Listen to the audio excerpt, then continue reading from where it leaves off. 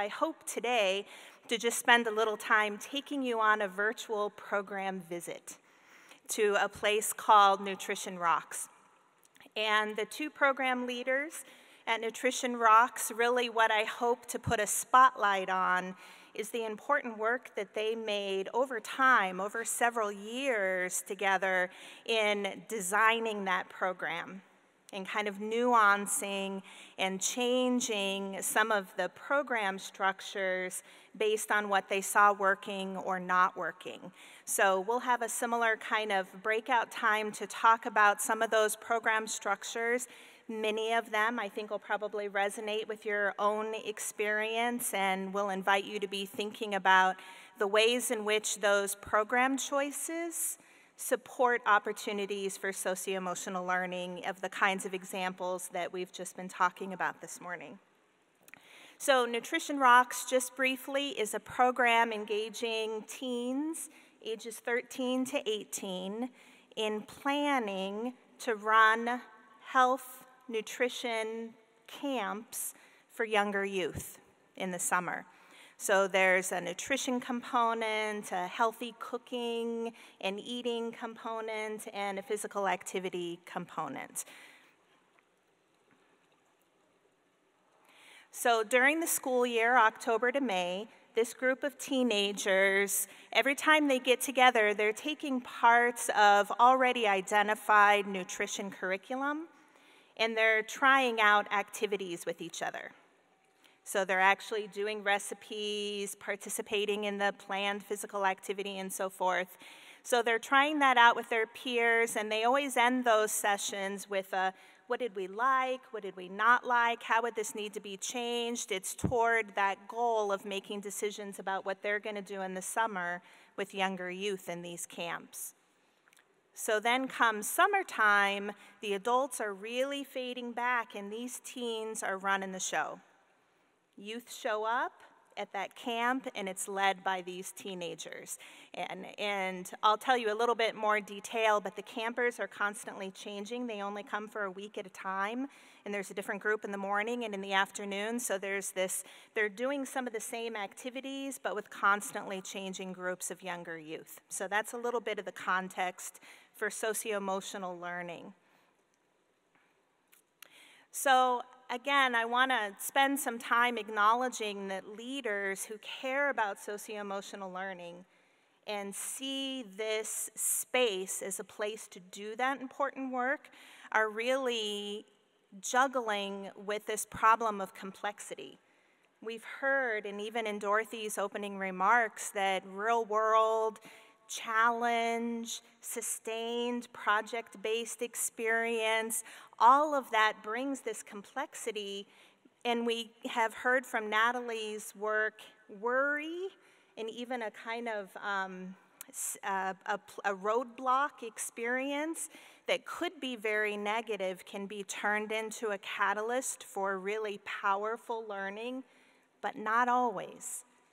And not naturally, not by itself. And so as frontline youth workers, how do we design for the supports to make that happen? So some of the decisions that we have to make, and the program leaders at Nutrition Rocks, they're thinking about who the stakeholders are.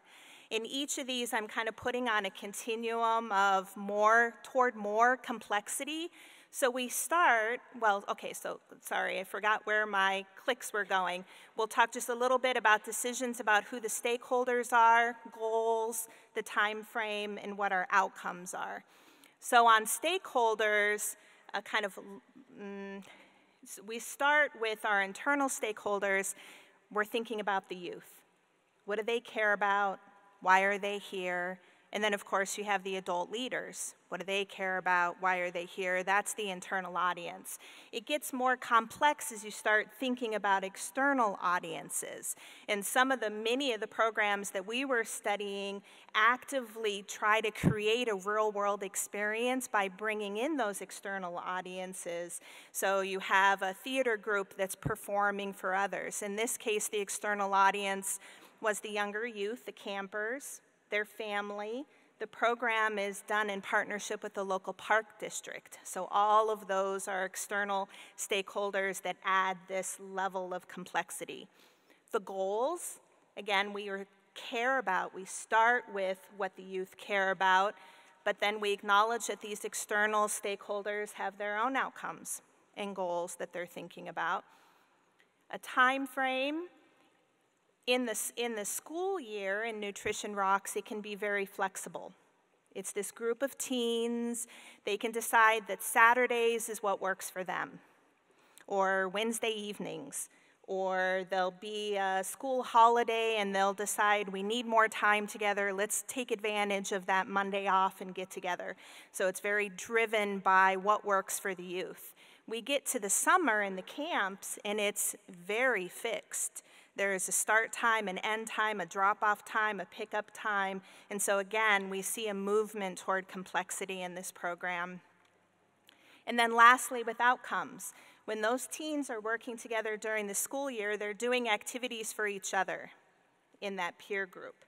Failing or getting stuck or not knowing where to go next has a different kind of consequence in that space than it does when doing those activities with campers that have paid to come to this teen-led camp. So we see a movement toward complexity in terms of the consequence for those different stakeholders. So this is kind of that messy world that so many of you navigate every day and are very familiar with. What choices do we make? How do we manage this in a way that's ultimately going to be productive for the young people that we're serving? So just to connect to Reed's opening talk in terms of the socio-emotional learning, when we ask youth in this program what they were learning, we see many examples of action skills. They are planning and anticipating problems. They're learning instructional methods. They're doing emotional management with themselves as a peer group, but they're also doing the hard work of figuring out how to motivate campers. Different groups of younger youth that are coming in over the summer. They're learning how to work as a team. They're learning behavior management and so forth. So we see a rich range of socio-emotional learning in this case study. So program structures. The first one that I'd like to talk about is this big idea of cycles. The leaders in this program are very influenced by a model of experiential learning, a do, reflect, apply. And so each session where the teens are meeting during the school year, they're trying an activity, they're reflecting on it, and then they're thinking about the implications for their ultimate goal in the summer, and then the next time they meet, they're doing that over again. So they're doing these cycles of familiar activity over the course of the school year, and then they get into the summer and the same thing. They have a plan of activities, but they're implementing that with different groups of campers, of younger youth over the summer. So this cycle, this repetition structure creates an opportunity for practice, refinement, adjustment, an appreciation of how a plan gets nuanced over time in different settings with different groups, and again is something that was identified as very supportive of the socio-emotional learning that the leaders wanted to see happen. So I'm going to dig in a little deeper, take a closer look at an episode from both the school year portion and the teen-led summer piece. I'll just tell you a little bit more. I've already mentioned this. The sessions where they would meet during the school year, they're planning and trying out lessons. Every session they end with reflection. Very intentional reflection with questions that the youth kind of became familiar with of what did you learn? What do you want to use? Would you want to use this activity in the summer? What would you change? So again, that reflection structure is another important element that this program used. So one example from that summer that is another program structure, and that's an intentional valuing of learning from mistakes. So Reed started out, there's these things we design, like pairing of kids in specific ways. But then there's also this culture of expectation, ways of thinking, and the things we value that are cultivated by leaders. And so in this case, we have a leader saying, it's okay if it doesn't turn out all right, because you'll learn something from that. What did we do? Where did we go wrong? And we heard multiple times from these leaders that they learn all the time from youth, that these teens would come up with things that they had never anticipated. And with the ultimate goal being to teach these younger youth, they really valued that those teens had a perspective on what would be motivating and interesting that they may not have in the same way. So part of this culture of valuing mistakes was also inbreded with a value in the knowledge and the expertise that the teens brought to this youth program. So an example of learning from mistakes. Has anyone made a dirt cake or a dirt pie? A couple people. Okay, so it was a recipe. The kids saw the picture. They were pretty excited to make this recipe. And at one point, in following the instructions, it said, add pudding. And they had a box of pudding there, but the recipe said, add pudding. And so one of the groups, they have access to the kitchen and all these supplies, decided that they needed to make the pudding using the instructions on the pudding box by adding milk, and then add that to the rest. And it was only later, once they'd added the milk and made the pudding and put it in, that it seemed really runny compared to what we see as this kind of layered product here.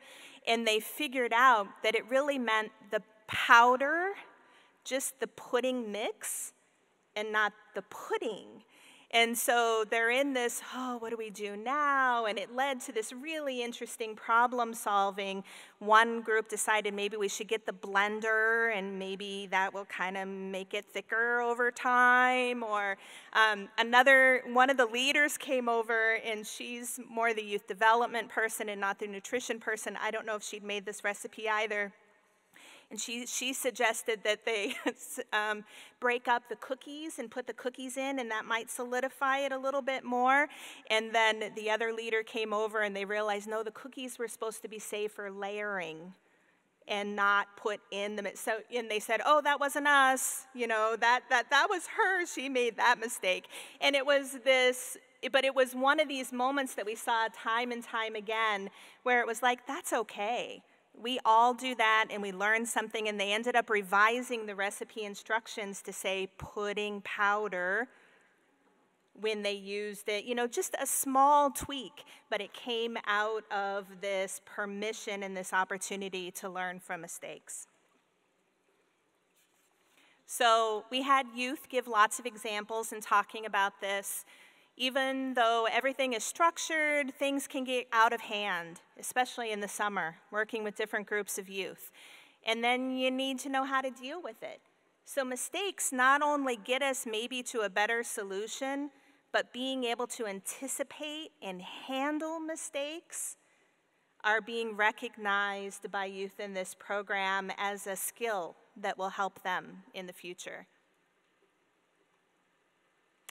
We think about what would go in order, so it's like just thinking about the whole process and not just like skipping over. It's this interesting balance that we saw that they valued the planning, but especially the veteran teens saw pretty quickly that in the real world you have a plan, best laid plan, and it's not always going to work out, and that's something to be prepared for, embrace, and kind of be ready for. So again, a structure that these cycles facilitated in Nutrition Rocks was a progression from lower stakes in the school year, where it's just activity within the peer group, to higher stakes in the summer when they're engaging with more external audiences, with the campers, their families, and the park district. So in the summer, as I said before, the adults fade back, the teens really assume responsibility for the day-to-day. Novice teens are intentionally paired with veteran teens. And there were many, many examples of even campers, the younger campers, saying, how old do I have to be to be a teen leader. And so you see that this program has been around long enough that many of those teens were campers, and the older teens who've done a summer already under their belt are intentionally paired with the brand new teen leaders. Another important structure. I've mentioned that because the children are changing, the younger campers are changing all the time, that creates this complexity, this chance for socio-emotional learning, because they're having to kind of adjust what they think might work to those different participants. And then we see continued reflection structures after every day. And actually they do it at lunch in between, because they have a different group in the morning and a different group in the afternoon. What worked? What did we learn? What's our game plan? What are we going to do next? So that's a regular ongoing structure. So just a highlight from the summer period, the leaders talk about the value of learning from varied situations. We want the youth to be in charge and to make the decisions. And if they come up with an idea, we want them to follow through. We believe in experiential learning by doing. So again, those adjustments, those fine-tuning, it's not just during the school year when they're in planning mode, it's really when they're on the ground working with the campers through the summer. So, an example, kickball was a physical activity designed for the summer camp, and I don't even remember if this happened right in the first week. I think they'd tried this out, they'd done kickball as a peer group during the school year, and they thought, oh yeah, this will be lots of fun for the campers. Well, one day they were playing kickball in such a way that the teen leaders were with the campers, and a couple of the teen leaders got really into it. So much so that it got a little bit more competitive than they had anticipated, and this resulted in a younger camper being knocked down, a little, I don't even know if he got a scrape, but started crying. And the leader, one of the leaders, noticed from afar, and one of the teen leaders said, no, we've got this, we've got this. And the teen leaders huddled together and they used their lunchtime to say, how are we going to make sure that never happens again? And the teens by themselves made this executive decision that they were no longer going to do kickball, but they had in kind of their toolkit from their practice during the school year this ships and sailors collaborative activity that they decided was much more suited to the kind of collaborative goal that they had for physical activity, and they just weren't going to do kickball at all. So that was their solution. So again, the teens in this program talk about things like acknowledging that the plan that they had has to be adjusted. In this case, they're talking more about motivation. You have to make sure so they'll understand and they'll want to keep playing, so not too hard, right? It's interesting, this is what we as youth workers would be thinking and planning for the teens, and they're thinking about that for the younger campers.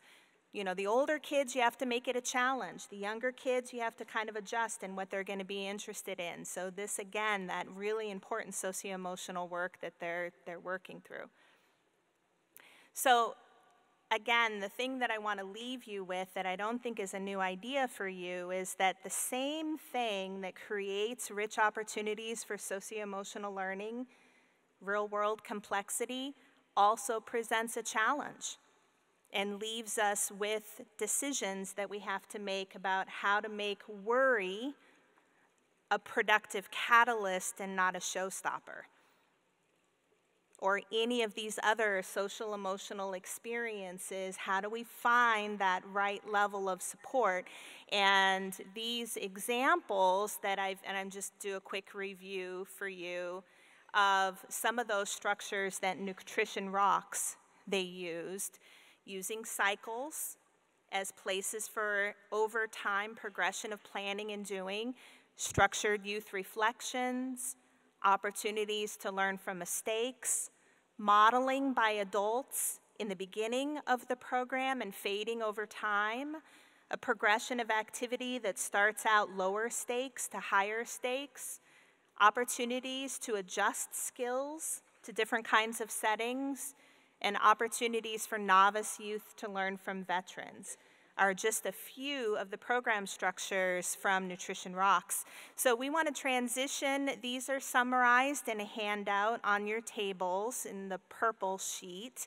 And we'd like to invite you to think about a program that you're familiar with or care about. And either an activity or sequence of activities in that program, do you see examples of these kinds of structures in that program? And how do they facilitate socio-emotional learning? And are there new structures here that aren't in your program? And what do you think that those might add? So we're going to give you, again, 15 minutes or so to think about that, and we'll be walking around to listen in and learn from your discussions. Thank you. Okay, everyone, I'm going to bring us back together. I apologize because I know when I'm at the table, this is the best part. That's the good stuff that's happening right now. We had some people around and listening, and one of the things in the room here today that seemed to resonate with at least the tables that we had some people at was the idea of progression and how to do that as a way of setting youth up for success and empowering productive experiences that deal with increasing challenge and complexity. And at one table, an observation that there's value and opportunities to make the bigger mistakes early on in a safer kind of place with lower consequence and learn from those and preparing for more challenging activity. There was a lot of discussion about the value of reflection, but accompanied with that was the question of how do you really create that space? What's the magic of doing that? What goes into that?